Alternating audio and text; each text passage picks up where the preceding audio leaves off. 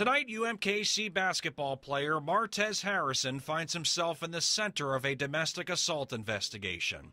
In late November, a woman told police how Harrison allegedly choked, slapped, and bit her following an argument over material Harrison found on her phone.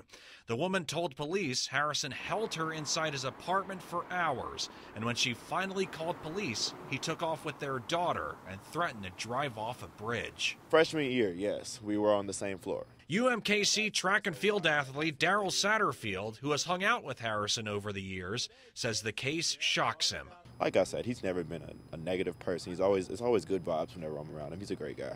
Satterfield told 41 Action News he never saw the side of Harrison described to police by the woman. He's never been the type, from what I could tell after I've hung out with him many a times, he's never been the type to go off or storm off or anything like that. He really handles himself really well. As a result of the accusations, UMKC decided to kick Harrison, the team's second leading scorer, off the basketball team and suspend him from the school for a year. Just after further investigations, just thought it was the correct thing to do. After a promising career at the school, Harrison's coach, Kareem Richardson, says the decision was tough to make. And I look at these guys as my own kids, and anytime you have to make a tough decision on any of the guys, it's painful for me personally.